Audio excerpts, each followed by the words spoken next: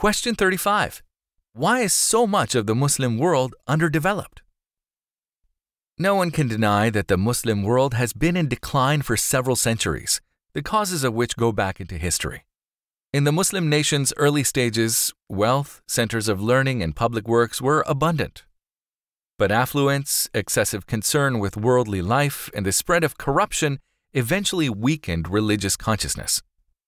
The inevitable result of these human failures was an ebb in conversions to Islam and territorial expansion, losses sustained in East Asia and Europe, the ascension of Western power and influence, and a change from an ascendant to a defensive posture.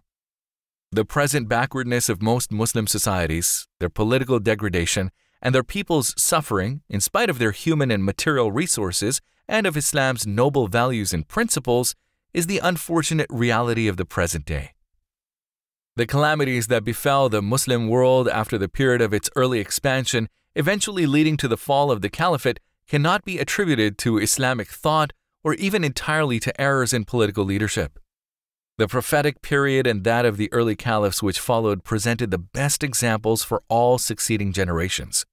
However, the rapid influx of new peoples and nations into the community of Islam before they were properly educated as to Islamic objectives and values resulted in a later political leadership that never developed and matured as it should have.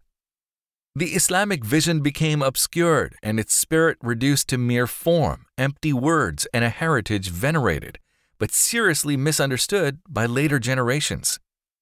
The natural trend of the Islamic legal system to expand was arrested, and the vital physical sciences, economics, sociology, and political thought, all essential aspects of previous development, were neglected. At the same time, the Muslim world was becoming increasingly weak and vulnerable. Europe was beginning to benefit from the achievements of Islamic scholarship and assert itself. The fact that most Muslim regions of the world were then conquered, dominated, and exploited by Western colonial powers for some time is not an excuse that is condoned by Islam. Rather, it was the natural outcome of the widespread neglect and failure by Muslims to conscientiously and comprehensively adhere to the teachings of their religion.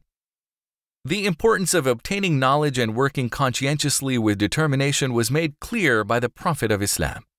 Muslims are taught that because man has been given a certain amount of free will, it must be exercised properly in accordance with Islamic teachings to earn approval of the Creator. This in itself is motivation for Muslims to be the most knowledgeable and productive people possible. If Muslim societies today are not meeting their potential, it is surely not due to Islam. Rather, it is from their ignorance of the religion and failure to apply and practice it.